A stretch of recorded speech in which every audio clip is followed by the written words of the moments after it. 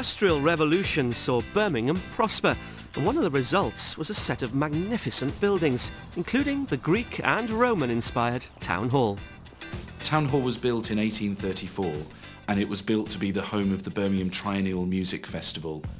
There's been an amazing array of different famous people who've performed here, everyone from the composers Mendelssohn and Elgar and Dvorak through to Buddy Holly, the Beatles, Ella Fitzgerald, all the famous rock musicians of the 70s like Black Sabbath and Led Zeppelin. Town Hall was closed in 1996 for health and safety reasons. It then took 11 years for the building to be brought back to life. And as part of that, it had a £35 million restoration project.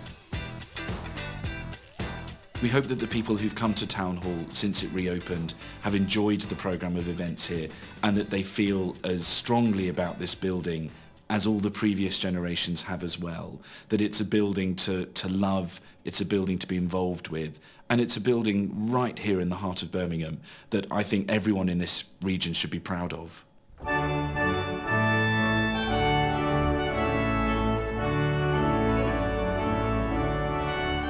The first city organist was a man called James Stimpson, and he was appointed in 1842, and I'm only the fifth organist to have the position since then. We tend to live a long time and stay here a very long time also. The Town Hall closed for refurbishment in 1996, and nobody quite knew when it was going to reopen. And the final concert that we held here in 2003, we opened the hall just for that special occasion, and I remember the whole audience, including myself, had to wear hard hats.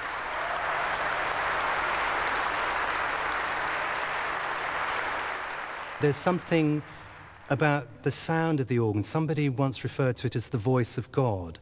So it's not like people singing, and it's not like people playing violins or blowing trumpets.